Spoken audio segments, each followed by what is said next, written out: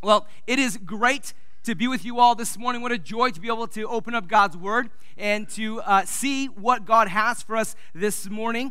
And I'm going to miss being with you these next couple Sundays, the next 2 Sundays. As Lord willing, I will be in Eastern Europe, I'll be in Romania, preaching at a church planting conference. So you can pray for me, because the last time I preached a sermon in Romanian was about 15 years ago.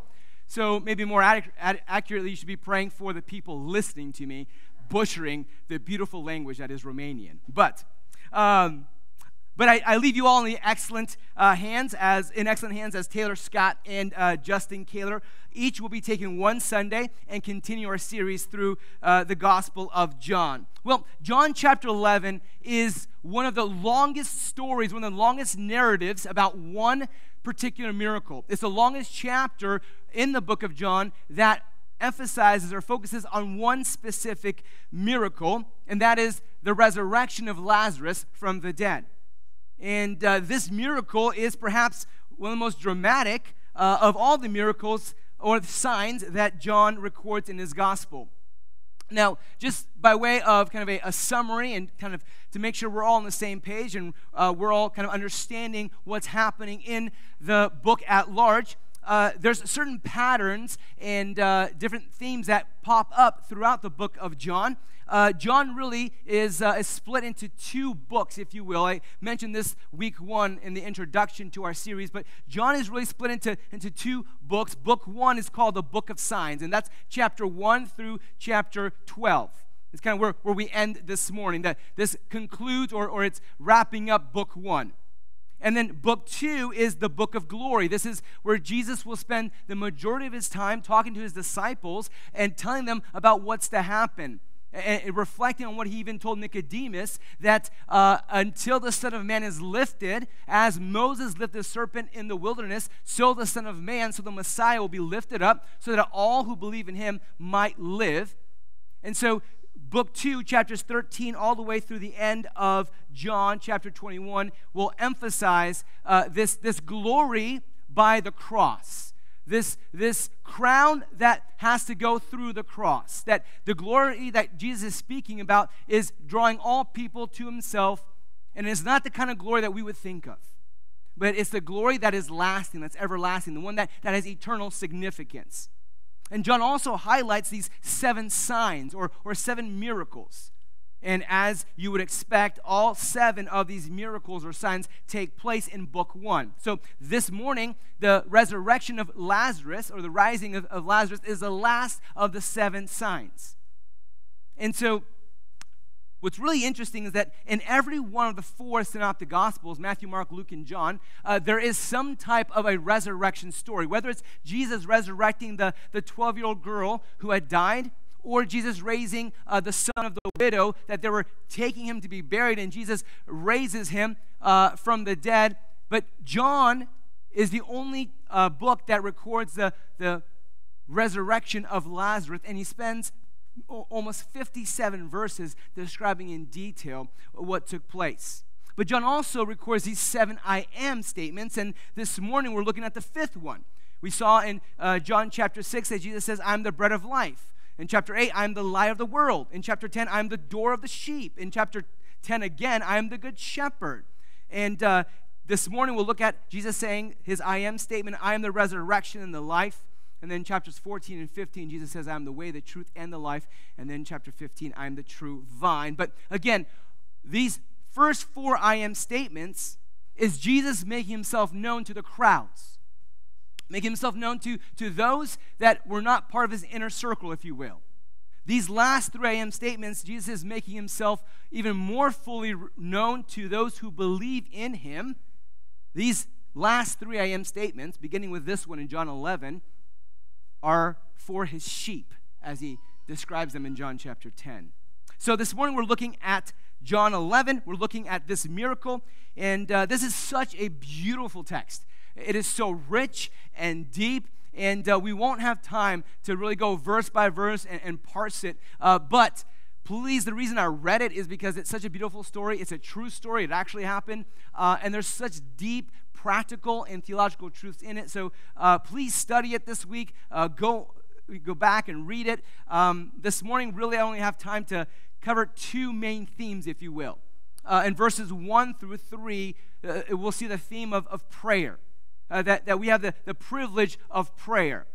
And then second, the theme that comes out of this text is Jesus' purpose in everything is perfect. That Jesus has a perfect purpose for everything that goes on in our lives.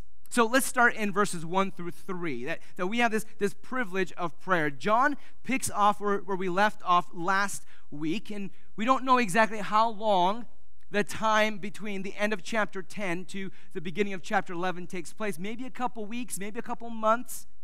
Long enough and short enough that there's still some suspicion to whether or not they're going to be able to go to Jerusalem and not die. As we'll see Thomas saying, Jesus, don't you remember they wanted to stone you, and now we're going to go there? Okay, this seems like a suicide mission. So it was close enough that things were still kind of, the tension was still palpable. It was still kind of an intense situation to be a part of. But as we know, Jesus has relocated around the area of the Jordan, and he's ministering there. He's doing ministry there. But while he's there, there's a medical emergency. We see this in verse 1 of chapter 11. In the house of Martha, in the house of Mary, and Lazarus. And so there's a picture here, the ruins of Bethany. This is kind of what it looked like in the early 1900s. So there's a medical emergency in this house. And in other translations, they use the word behold. And it can be translated both behold or now. It denotes suddenness. That Lazarus wasn't just sick for a while. It came upon him immediately, and this was a crisis. Something happened, and immediately it was clear that he's not going to make it. And it was, verse 2, it was Mary who anointed the Lord with ointment, whose brother was ill. And this is interesting because John doesn't write about this until chapter 12. But in the original audience, everyone knew the story so well that John says, oh, it was the same Mary that anointed Jesus' feet with oil. And even though he doesn't write about it for another chapter, it was so well known what Mary had done. And there's some pictures of kind of those jar containers that would hold that ointment. In verse 3, so the sisters sent to him saying, Lord, he whom you love is ill. Now, John will say this a couple times, that Jesus loved Lazarus, and Jesus loved Mary and Martha and Lazarus. And it's kind of neat because John is known as the disciple whom Jesus loved. And there's this like, hey, so Jesus really loves me, but I know what it's like to be loved by Jesus. And it was clear that Jesus had this deep affection for this family. This family was unique in the sense that they were well off. They were pretty affluent. We know that because of the fact that he was buried in a tomb, the fact that the religious leaders are there to mourn his passing, and also that the Jews, the religious leaders, are there and they're by the gravesite and watching what Jesus is going to do. But the sisters sent to him a message, most likely by a messenger. That also costs money. Go quickly and go tell Jesus, the one whom you love is ill. And what happens next sets the stage for the events leading up to this miracle. But before we dive into the miracle, a few practical points, because here we can see what our heart posture should be when it comes to prayer. Because I think sometimes we wrongly assume that because Jesus loves us, no harm or difficulty should ever beset us. That if Jesus loves us, then he shouldn't allow difficulties. He shouldn't allow suffering. And we can wrongly conclude that suffering and illness and hardships are all indicators of God's separation or God being removed from us. And we know that God's word speaks clearly that come what may, nothing and no one can separate us from the love of God. We know that any and all trials and hardships pass through the Maker's hands, who has redeemed us and uses them for his glory and ultimately for our good. But this also does not mean that we go about our humanity like anyone else. That we as believers, we have a privilege of prayer. We have the privilege of coming before God in a certain way. And here's kind of in these three short verses, some three important points about prayer. Number one is that we make every need known to the Lord in prayer. Lord, the one that you love is ill. It wasn't necessarily even a request. Hey, Jesus, come quickly. You need to be here. It was just, Lord, just want to let you know. I'm going to put this before you. The one that you love is ill. I'm sure Mary and Martha longed to say, come quickly, hurry up. Or, Jesus, didn't you do some miracle where you didn't even have to go to the place? You just told that father of that son that he'll be healed. Can you just, from afar, can you just do that? Lord, the one that you love is ill. And yet, we can only imagine that while they put this out before the Lord, and as we make our needs known to the Lord, there's a sense of, Lord, are you hearing me? Are you listening? And yes, while we make every need known to the Lord, there are also certain responsibilities that we take as believers. We should, yes, make every use of good and natural means, such as medicine, or if you don't have a job, to look and apply for a job. You don't just sit and say, Lord, I need a job, but I'm not doing anything. There's practical steps we take, and yet there's this reality of us having the privilege of making all of our needs known to the Lord. Second, we appeal to Jesus on his basis of his love for us. Lord, he whom you love. We appeal to Jesus not on our basis of our love for him, but his love for us. And there's power in that. It's not that Lazarus did not love Jesus. It's not that Mary and Martha, didn't love Jesus, but it's that they're asking him knowing that Jesus loves us. And we appeal to him based on his love for us. And this principle is true for really every area of our lives. Knowing this gives us confidence and boldness in our prayers. And when we do feel distant, it's not because of our perceived nearness to God that makes our prayers effective. It's not when we feel like we're far away from God, that doesn't mean that God doesn't hear our prayers. Our prayers are not offered up in our name, but in his name. Our prayers are not heard because of our love for Jesus, but because of our shepherd's love for us, his sheep. And third, we leave the response, this is hard, and timing to God. We make our petitions known to him. We make those petitions, we pray on the basis of his love for us, not that we've deserved some merit before God, not that we have some bank account that God owes us anything, but lastly, we leave the response and timing to God. Because the purpose of prayer is not to induce or to demand a response from God. The purpose of prayer is to realign our will with God's and then to resubmit our lives to him. That's the purpose of prayer. Prayer is self-denial. Prayer many times seems impossible. Paul will write that the Holy Spirit himself groans, and he knows our groanings. He understands that sometimes we don't have the words to be able to pray, and yet God knows and he intercedes for us. Prayer is meant to free us from our illusion of control, where we place ourselves over and over and over again into the hand of the one who holds us. This week I heard a quote from someone in our church who's going through a very difficult hardship. This is what this individual said, that even though I do not like the road, I'm at peace knowing who is behind the wheel. That hits different when you're going through that difficulty. And the better we know our shepherd, the better we know his holiness, his power, his wisdom, and his love, the more our prayers will be a response to his character. And Paul would remind us in Romans chapter 8 that God, who has already sent us his best in sending Jesus, will he not also with him graciously give us all things according to his good plan and according to his good timing? So 3 practical takeaways for prayer as we see in verses 1 through 3. But second theme, Jesus' purpose in everything is perfect. The purpose of Jesus in everything is timed to perfection.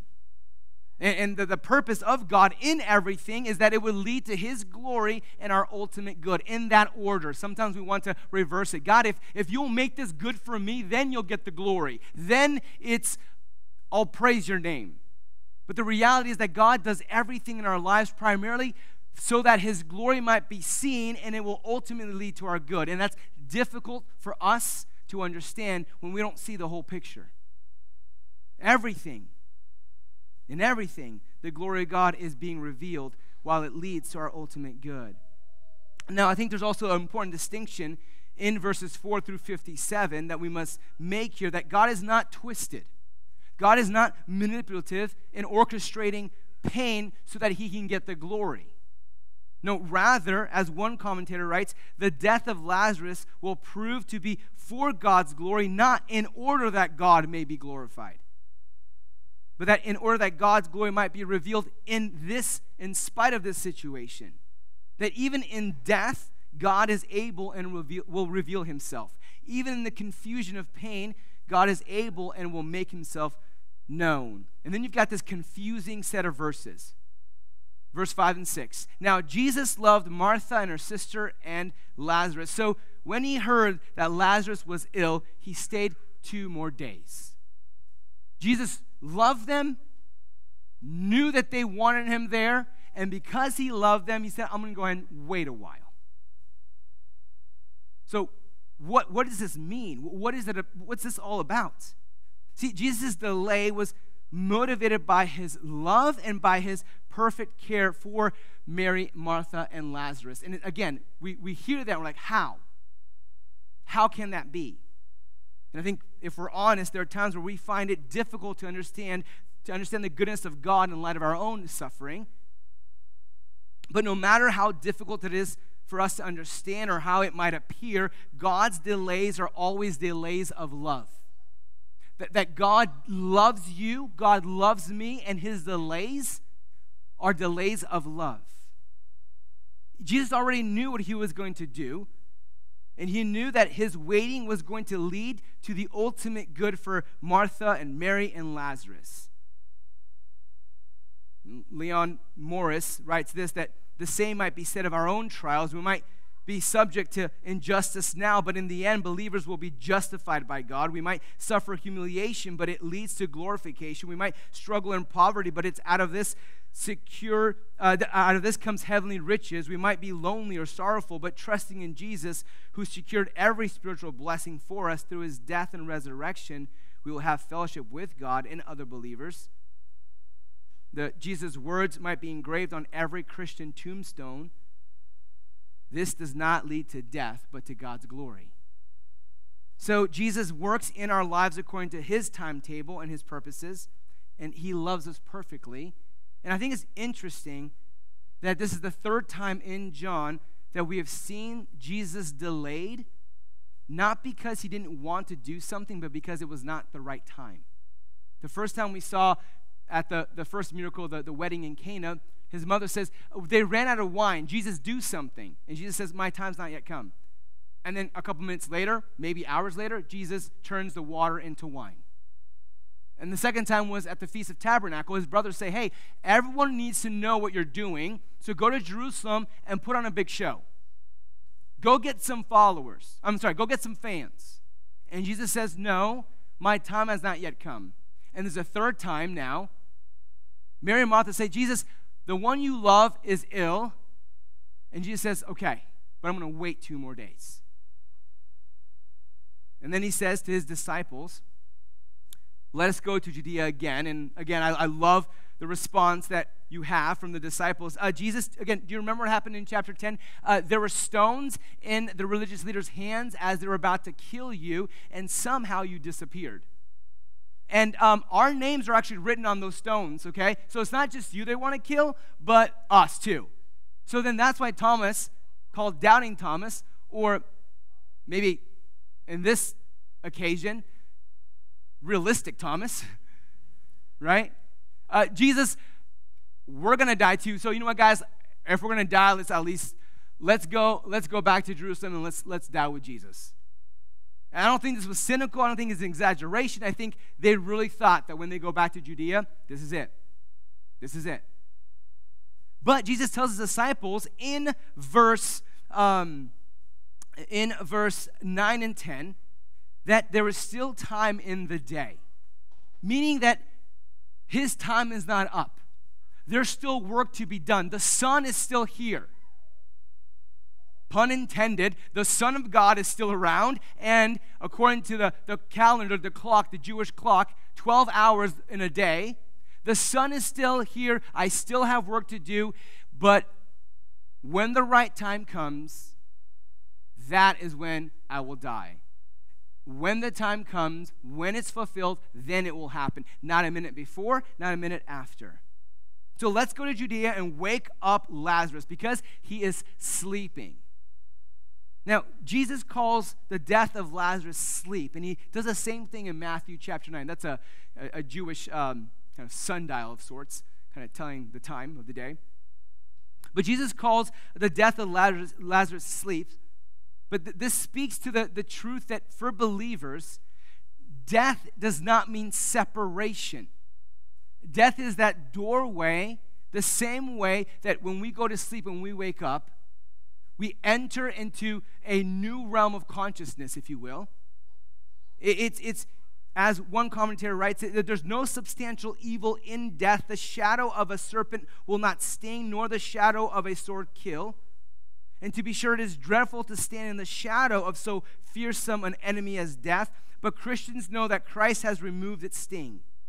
That Jesus underwent the full horror that is death, and in doing so has transformed death, so that for his followers it's no more than just sleep. And then verses 17 all the way to verse 46, the I am statements. Again, Jesus says, let's go. It's been 4 days since Lazarus has died. That's significant in that there was no doubt that Lazarus was dead. Like, he was clearly dead. And Jesus walks into the city, and he sees all these religious leaders are there to console the sisters. Clearly they had influence. Clearly they were of some noble status. And Martha's first words are, Jesus, if you'd been here, this would not have happened. And Jesus does not chide her. He doesn't tell her to stop feeling this way. But instead he says, your brother will rise again. And I think this is an important thing for us to understand, church, that Jesus invites us to pour our hearts to him. He does not say, why are you feeling this way? He invites us to bring our emotions to him. He says, your brother will rise again. And Martha had probably heard those words a dozen times over the course of the past 4 days. But Jesus says, no, let me explain to you what I'm saying, Martha. No, he won't just rise again eventually one day. No, I am the resurrection. I am the life. And whoever believes in me, though he or she die, yet shall they live. And I think a practical point here for us, that what can happen to us as believers when we grieve is that we can lose hold of the truths that we know so well about the Lord when we're not grieving. And this is why, it's so important to be told and retold what is true. As one pastor writes, that when eyes are clouded by tears, who fail to see, and when trembling hands lose their grip on faith, our calling is not to rebuke them for unbelief, but to gently remind them of the grace and truth of the Lord. This is meant to be the highest form of Christian comfort, is to direct the suffering hearts to Jesus. And when Jesus tells Martha, I am the resurrection and the life, he does not say that I've come to bring resurrection. No, he says, I am the resurrection. I haven't just come to give you hope for the future. No, I'm hope for now as well. Martha believes this in verse 31 and declares her belief. And as one commentator puts it, that Jesus diverts Martha's focus and attention from this abstract belief in what will happen one day to personalizing it for this moment. That the same way Jesus says that I am the bread of life, that's not just for the future, that's for now. Not only is he going to raise the dead physically one day, but he's actually come to do that spiritually even now, today. And then in verse 33 through 35, Jesus sees Mary and Martha weeping, and it says here that he's moved in his spirit, and he's greatly troubled. The word there, to be deeply moved, comes from this ancient Greek word that describes a horse kind of snorting angrily. He's troubled. Why? He knows what he's about to do. Why is Jesus troubled? Why is he angry? Why is he filled with emotion? Because seeing all this heartache, all this sorrow, all this hopelessness produces in him this emotional response, because Jesus is the God who suffers with his people. Jesus is the one who understands our heartache while still being the very balm for our heartache. Jesus is the one who, as the preacher says in Hebrews, he's that high priest who's able to sympathize in all of our emotions and all of our weaknesses, and yet is without sin. The fact that this verse, the shortest verse, Jesus wept, it's so profound because it means that Jesus knows what you are feeling. Jesus feels what you have felt and what you're feeling. He understands. And the best news is that not only does Jesus know and feel and understand, he's able. It's one thing to sympathize. It's another thing entirely altogether to be able to sympathize and also to be the answer to all these things that are broken. So Jesus is looking at the situation. He's angry. Not because he's frustrated that he can't do anything about it, but because look what sin has done to his creation. Look what death has brought to the life that he has come to bring. He's moved by grief because he's angry at sin and sickness and death in this fallen world that's wreaked so much havoc. And Jesus wept. It's differently than the weeping of Mary and of Martha. It's this anger of saying, no. It's when something bad happens to your child and you can fix it, but you're angry that they got hurt. And Jesus says, no, this is mine. Satan, you have no right. And I've come here to actually bring hope. And he looks at this crowd and they're mourning, weeping as if there is no hope. And then one commentator says that the same sin and death, the same unbelief that prompted his outrage also generated his grief. And that those of us who follow Jesus as his disciples today would do well to learn the same tension, that grief and compassion without outrage to sin will just produce mere sentiment, while outrage without grief, without our hearts breaking for the sin and the sinner, will produce this self-righteous arrogance. But here comes Jesus to the tomb. It was a cave, and there's a stone laid against it. Again, illustrating that Lazarus was a man of means because he could afford to have a tomb. And he tells the men, remove it. And then Jesus prays and says, Father, I'm praying and I thank you that you listen to me. And I know you always listen to me, but I'm praying so that all these people who wanted to stone me a couple months ago might be able to see that you not only hear me, but that I'm able to do what you have called me and told me to do. So then Jesus cries out, Lazarus, come out. And the power was not in him yelling as if Lazarus needed to hear Jesus shouting. He could have whispered. He could have just thought, and Lazarus would have come out doing the tombstone shuffle. But the point is, it didn't matter how loud Jesus yelled. It was Lazarus by name. And some commentators joke and say it's a good thing he called them by name, because had he just said, come out, everyone would have resurrected from the dead. What a sight that would have been, right? But here's the point, that Jesus calls Lazarus, and by the word of Christ, a dead man rose. And this is the exact same thing, as we close this one, is the exact same resurrection picture of every conversion that takes place. It's by the call of Jesus saying, you who are dead in your sins, come out. You are wrapped in the cloths of sin and wickedness, come forth. And the call of Christ has the power to raise the dead and to convert the sinner. And the question for those of you sitting here this morning is, are you still dead in your sins? Are you still wrapped in all those cloths of sin? Jesus has come. He is the resurrection and the life. He calls you out of death into life. And there's a picture of the tomb there. That's actually, today you can go to Israel. That's the tomb they are pretty sure it was Lazarus' tomb. And Jesus calls you out of that darkness into that light. But here's an encouragement for those of us who are believers. Because the account of Lazarus resurrecting includes this amazing detail that as Lazarus comes out. Jesus tells the other people, hey, start to unbound him. Take all those cloths off of him. Unbind him and let him go. Earlier, Jesus had called others to remove the stone. Now he's calling others to remove Lazarus' grave clothes. And this is a picture of what God calls us to do in people's lives as well, that we have the privilege of playing a part in people's salvation, in their redemption.